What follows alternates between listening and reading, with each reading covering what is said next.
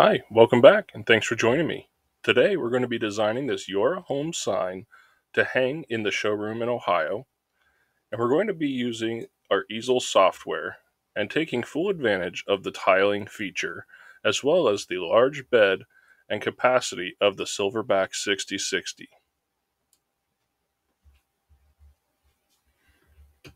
To start, I'm going to open a new workpiece, and we'll start this design from scratch. In this previous section of the workpiece, I set it up for a 24-inch by 48-inch piece of Baltic birch plywood. So we're going to set our material the same here, 24-inch by 48-inch by 3/4 of an inch thick. Now I set my thickness just a little extra deep to make sure that if there's any parts like the outline that I need to cut all the way through, that I'll be able to make it all the way through the design.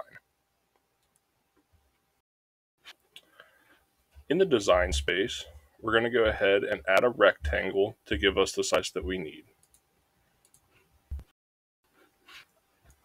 You can see here when you click on the rectangle tool, instead of stretching it out to try and figure out an arbitrary distance, you can instead select size, and we're going to type in our width of, let's say 18 inches, and our height is going to be 48 inches.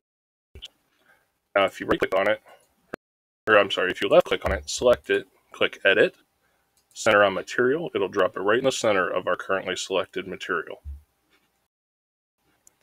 Now I have saved on my computer an SVG file of the Yorahome logo. If you want to do this with any other logo, you'll have to either get an SVG file or import it in a different manner. In this case, I'm just going to show you how to bring in that SVG file. So I'm going to go import SVG.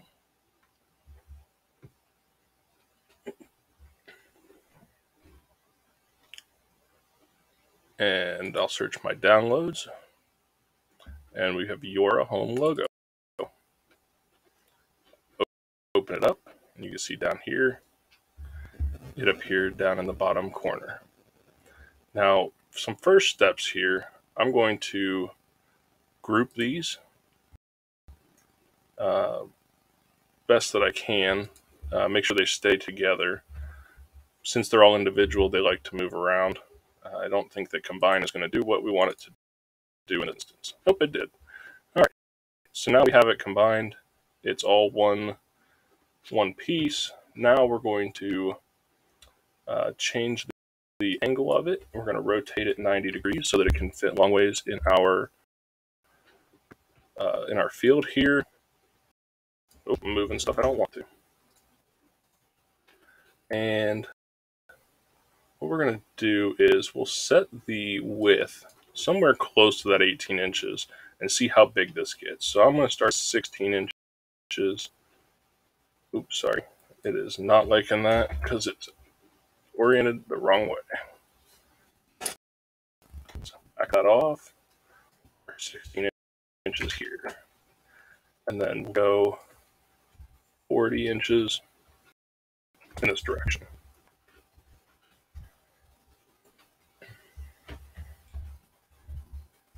Actually, you know what? I'm gonna back both of those changes out, and I'm gonna make sure that we lock down the aspect ratio here. So I'm gonna change this height now to 16, and you can see it gets way too big. So we'll bring this down, say 12 inches. Still a little big. 10 inches, still too big. 8. It looks pretty good. So now I'm going to go to edit, center on material, and that brings us right to the center of our background.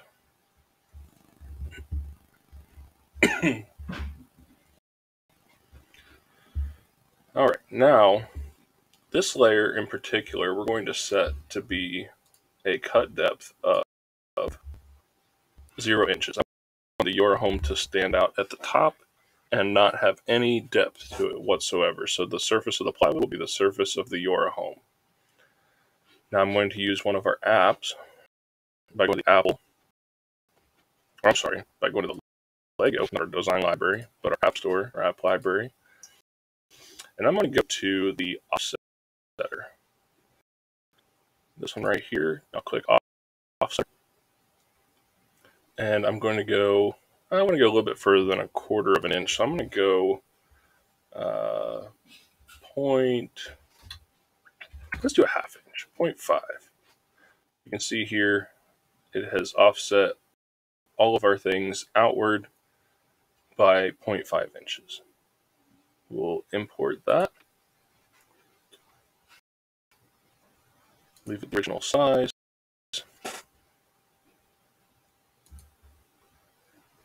And now what we can do here is grab our logo, pull it out. Oops, I'm sorry. We're going to have to delete out some of these portions here. So all the portions that remain that are supposed to be, or that are in this, we want to remove. Actually, you know what? I'm gonna clean this up. I'm going to select my Yorahome logo, undo the move on it, select, go down to offset again.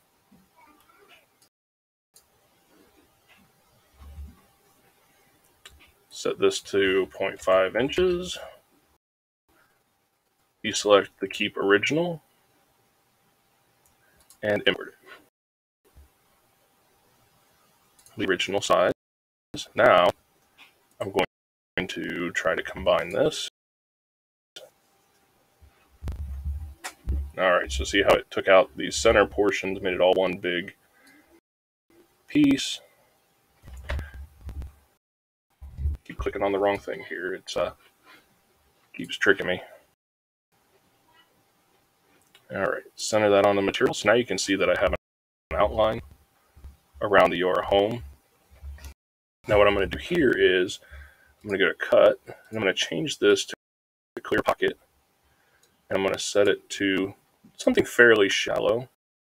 Let's say 0.15 inches. Then I'm going to send it backwards so that the white is showing above it. Now we have this gray is getting cut at 0.15 inches deep. This Yorahome logo on top is not getting cut at all. And then we have our background here that's getting cut at 0.3 inches. Now, I want to have a border around this. So what I'm going to do is I'm going to create a second of this background. So we're going to do Control-C, Control-V. Now I have a second version of that background. I'm going to change my cut to cut inside shape path. Set it to 0.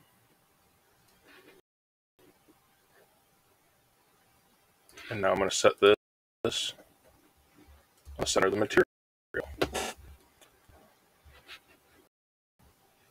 And actually I'm going to change that. Had it set to cut inside the shape path. I'm going to set it to cut on the shape path.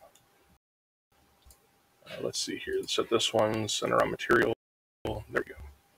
So now if we zoom in, we can see that we have this cut happening. Now,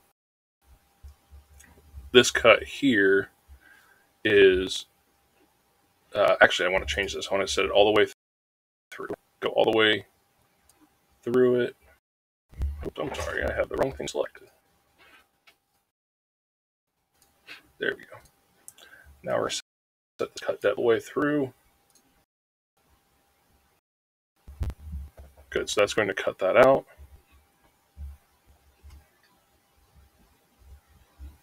Perfect. Now we're going to shrink this down a little bit here. So this shape we're going to make, let's see, we'll reduce it by a 1/2 inch on each side. So 1 full inch. So we'll say 17 inches. And that should have reduced. Oh, I didn't have this lock selected, so make sure we select this lock. And that'll make sure that it changes both portions of the aspect. 17 inches, good. Edit, center on material, that gives us a ½ inch on the top and bottom, a little bit more on the outside. So we actually need to, let's see, unlock this. I'm going to set this to 5 inches even. That way it'll give us our full ½ inch. Set on material. Oh, we were at 48 inches. So I'm actually going to bring this down. This one's at 48. So this one's going to be 46 inches. And center it on the material. Perfect. Now we're going to duplicate this. Center it on the material. Change its cut to a pocket. Make it 0. Send it backwards.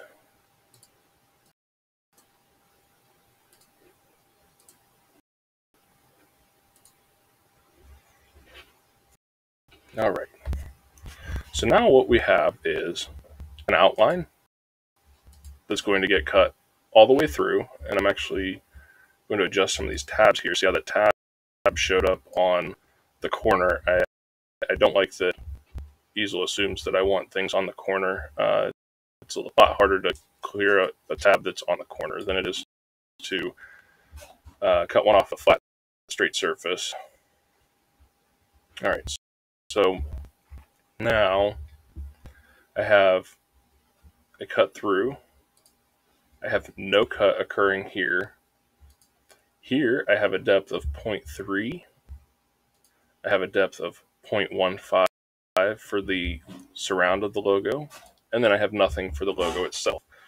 So once I get all of this cut, then we'll be able to paint different layers of this in different colors so that it'll all stand out really nicely. Now for our actual cuts, we want to make sure that we have the right details here and that we're inclusive of all of the portions being cut. So we're going to go ahead and look at our detailed view to see what this quarter inch bit followed up by a 1/8 inch bit will be able to accomplish. So we click detailed view. Now we're going to click uncut areas because I want to see what's not been cut. And we see here, it's just some small portions of these finer radius, and they're not going to really affect the way that this looks when it comes off the machine. So I'm going to leave that. So what I'm going to do now, I'm going to look at my cut settings, and I'm going to make sure that I'm happy with all the settings here. So for the roughing pass, we'll go. Now I'm running the Makita router, so don't use these settings in particular. There'll be much more conservative settings set when you load up your machine. But I'm going to start with 200 inches a minute, 50 inch per minute plunge, and then I'm going to go pretty conservative depth per pass here. So I'm going to do 0.075. I will ramp in. And then for our detailed pass, we'll go 80 inches a minute, 40 inch plunge. I'm fine with that depth per pass. And we'll do the offset. And again, a plunge. Let's see, with those changes,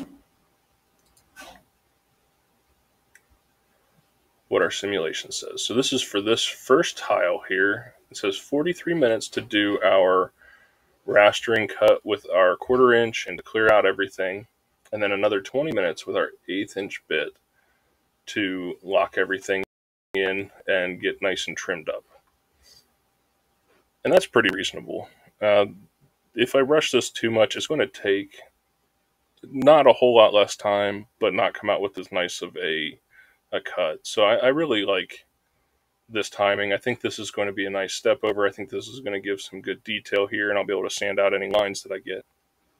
Now to see what the next tile will do, we're going to go into our material, and select tile 2.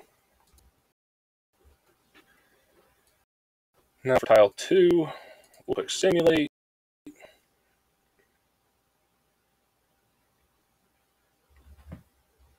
And we have about an hour to cut the second section. And then we'll check on tile 3 and click simulate.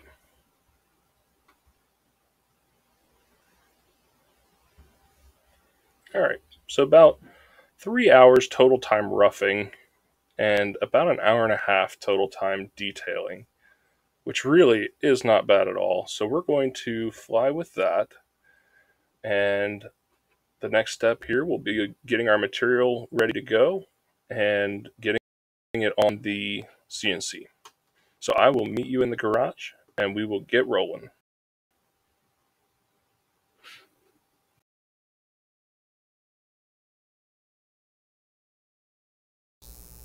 Hi and welcome back to Ingrained Woodworks. Today we're going to be working on a sign for the showroom in Ohio for Yorahome. So we're going to be making this sign here. We designed it earlier on in the video. Today we're going to be carving it out. So we have a sign that is approximately 18 inches wide by 46 inches long. So I have a piece of material on the bed of the CNC that is 20 inches wide to give us a little bit of extra room by 48 inches long. I want to make sure that I have plenty of room to be able to cut this out without any risk of running out of material. Now you'll notice that on the left-hand side of my machine here, I've added a fence, and that is because we're going to be using the tiling feature in easel. Now, this fence is going to help me because I can take a mark and set it right at the very end of this material, and then as we move on to the second tile, I can simply slide the next mark, which will be 17 inches away or 18 inches, whatever number it's selected in there. We can slide that down to the mark where this one started off, and we have a perfect measurement. We also know that we're staying in line with our y-axis because I took the time to set the bit against this and then slide all the way back to the back and set the bit against it again. Now that allows it to be perfectly parallel with our y-axis. So that should give us some nice clean straight lines without a lot of touch-up sanding to do in between. So I'm going to go ahead and get started. I'm going to make a mark so that I know where I'm starting at here, and then I'm going to get this all ready to carve. We're using a spiral down cut bit. This MDF frays a lot. I know it does create a little bit of extra heat in the bit, but I'd really like to use that down cut bit because I want to minimize the amount of sanding that I have to do for post-processing. Now we're going to take all these passes, and then the sign will get painted in multiple colors, which is going to give us a really cool look, and I'll throw some pictures up in the video of kind of the look that we're trying to achieve here. So I'm going to go ahead and get started here. First thing, a really sharp pencil, whether it's a mechanical pencil or a mechanical pencil with wide lead like this, is important. Make sure that you have a nice solid tip on there so that you can get a nice clean line, because the more accurate we can be, the less overwork we're going to have to do. So I'm going to go ahead and make my faint line at the beginning here, and then I'll grab my square so that I can get a nice clean line. So I'm going to put this up against the material here and then mark up the piece of 2x2, and that gives us a nice clean line right here. So now that we've have that marked, I can go ahead and set my 0 location, and once I set this, this will be set for all of the tiles. I'll use the same 0 position for all of them. So I'm going to move my machine down. I'll jog it over to get us started. Alright, so I'm happy with that as our 0 position. Like I said, the sign's a total of 46 inches long, and that 46 is to the outside of the cutout that's going to make the final rectangle of the sign. So I'm less than an inch back from the front here, and then I'm maybe I don't know, an 1/8 inch. Yeah, about an 1/8 inch in from the fence that I created. Now, as we slide down, we're still going to move the distance from this line. So there's no, even though we're off a little bit from that perfect corner, there's not really any adjustment to make for it. We're still going to slide forward by whatever the predetermined amount is. And in this case, for this particular wood, for this particular carve, it'll have us move, I think, 17 inches forward, because we're going to start with 16 inches of cutting, and then we're going to move forward either 16 or 17 inches, and then it'll actually cut back on because I have overlap selected. So it's going to actually recut part of the previous tile, and that just allows us to get nice clean edges and transitions between tiles. So it's not a hard break, and we don't have as much fine measuring to do. So that'll help us out in the end. So I have that set where I want it. Now I do have to change something. If you notice, we talked about 3/4 of an inch of plywood in the previous video, or in the earlier portion of this video. We talked about 3/4 inch material. I actually ended up with something a little bit smaller. I only had some 1/2 inch. I'm having a hard time finding 3/4 inch material where I'm at, so I'm going to make this out of 1/2 inch MDF. It'll paint up really nice and give us a nice smooth finish. And it's right at a 1/2 inch, so I'm pretty happy with going to say 0.52 for our thickness, and that'll ensure that we cut all the way through. Even if we go through that 2/100 of an inch, it's not going to affect our spoil board a whole lot. So we're going to do 0.52 inches thick. On here we have our width set. It doesn't matter what that is because it's all relative to what we're doing here. The very corner of my piece is set to start 1 inch in from the end, and then flush with the base, which in this case, this is our 0 point, so it'll move right along this 0 point here, and it starts in 1 inch from where that bit's set. So no risk of hitting the screws there, no risk of coming off of the machine or hitting the limit this way. So we're good there. Now we could select, if we wanted to do more tiles, we could select more individual tiles, but 3 is what it set it up at to give us approximately 16 to 18 inch tile. So we're going to use those measurements, and we're ready to carve. So I'm going to go ahead and click carve. We're going to confirm that our material is aligned, and it's telling us to align this to our 0 point up at the front of the fence. So we confirmed that. We confirmed our thickness. We have secured this down. Now I just use screws. Sometimes screws are just the easiest, most secure fastener to use. So I ran screws outside of the cut area so that we could make sure they're away from where we're going to be cutting, but also have a nice secure workpiece. We're going to be cutting our roughing pass first using our 1/4 inch down cut. So we're going to click continue there.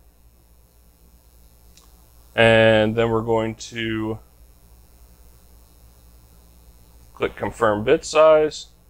And then I'm going to use manual since I already have my my router in place where I want it to be at. I'm going to use new position, and then we can select to raise the bit. Now I'm going to be using a dust shoe with the router, and this is the first time using it. This is the Yorahome dust shoe, and I'm really excited to give this a try. So I'm going to throw this on, and then we'll be good to go. So I'm going to actually move the spindle out and up so I can get this on.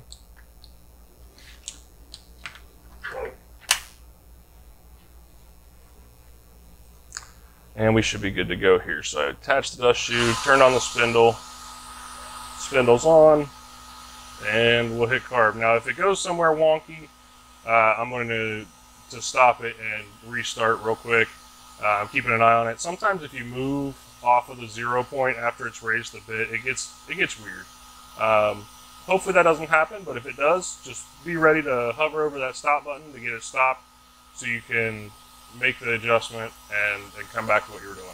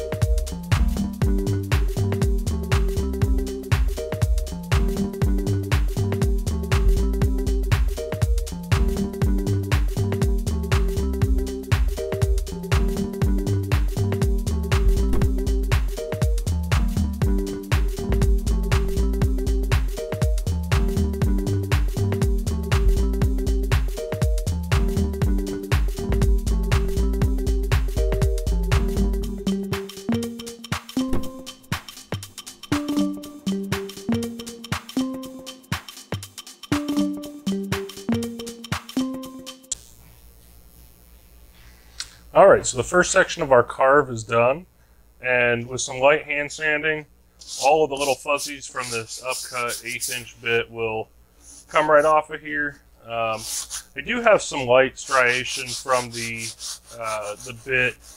It's not a tramming issue because you can't feel it, but it does leave those little lines. They sand off really easy, so no worries there. So this will clean up really well once I'm done cutting all this out. Now it's time to move the workpiece forward so that we can align everything for the next cut. So the first thing I've done, I've moved the gantry back, and I'm actually going to have to move it back a little bit further to be able to get to the back screw that I put in place. So I'll move it over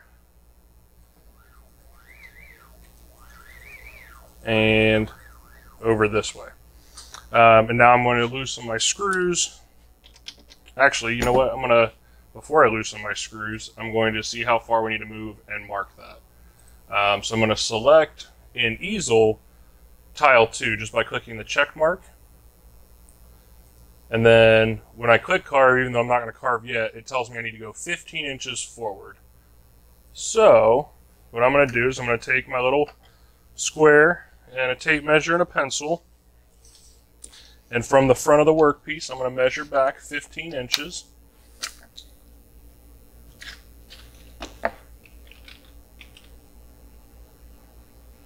And this overlaps by 1 inch so that it'll recarve a portion of what was carved before. Since we carved 16 inches of it, it's going to recarve that portion. And it just helps everything to kind of line up and be, I guess, just a little bit more accurate in that way.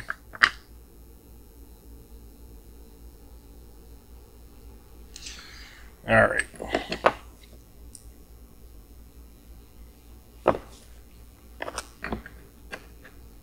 Make sure everything's lined up here. Perfect. Now I can remove my screws. And the front two I'm going to take all the way out. The back two I'm just going to take out enough that it'll slide forward. No need to take them all the way out. I'm going to use them to secure the front of the workpiece.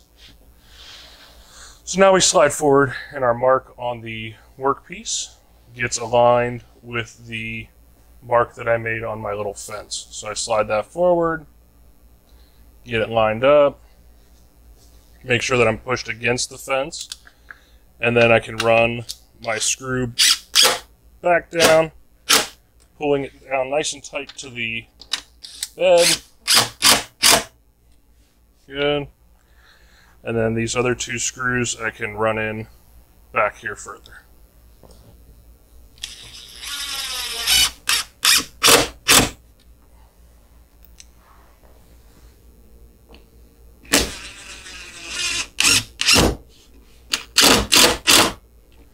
Alright. So that looks good. I've got everything secured down again. I've got my workpiece moved forward. So now I'm going to change out the bit.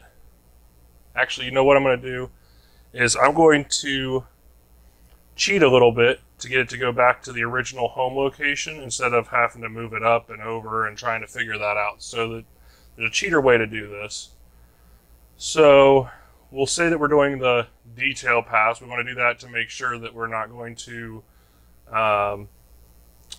screw anything up. We'll leave the bit sizes as they are. We'll say use the last position for our 0. And then we'll work through the settings as usual. But the caveat here is when I click carve, once it starts running the program, I'm going to cancel it before it actually starts to carve so that it'll go to its home location.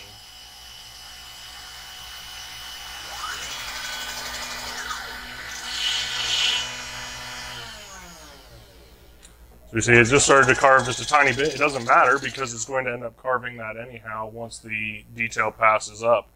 So now I can raise up my bit and I'm already in the XY0. So now I can raise up the bit, change out for the 1/4 inch, reset the bit down in there, for the Z height, and then carve that roughing pass.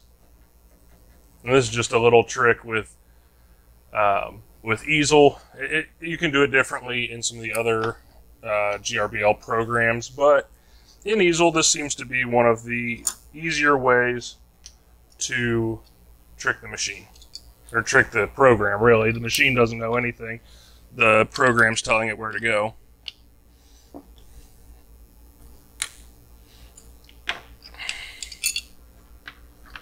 Alright, let's get this off there.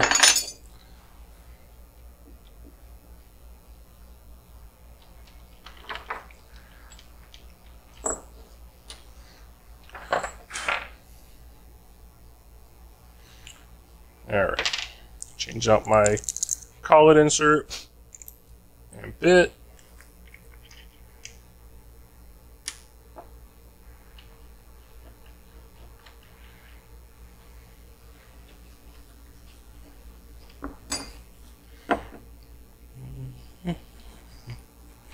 Actually, I have to get the dust shoe in there first, just from a clearance standpoint. So let me put my dust shoe in place, drop my bit through the insert.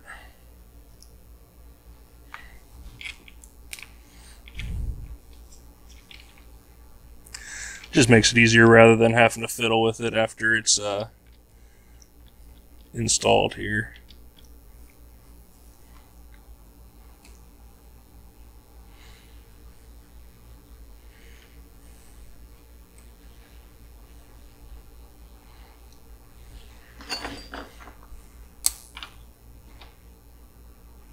And then remember with these Makita routers, if you switch out for the router as your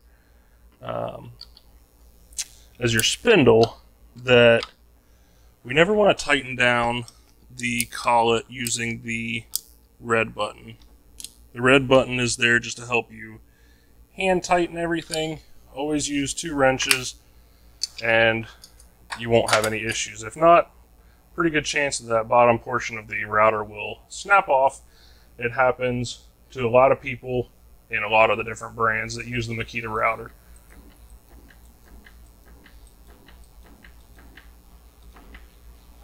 Alright, and we are perfect. So now I'm going to get ready to carve. So I'll confirm that we moved our material 15 inches forward. The material thickness is the same. Our material is secure. We're going to do the roughing pass, 1/4 inch bit, manual, and then I'm going to click use new position so that it saves this Z position. It already is in the proper X and Y position. Now we can do raise bit, our dust shoe's attached, spindle's on, and I'll click carve again and turn on the vacuum and move you all in.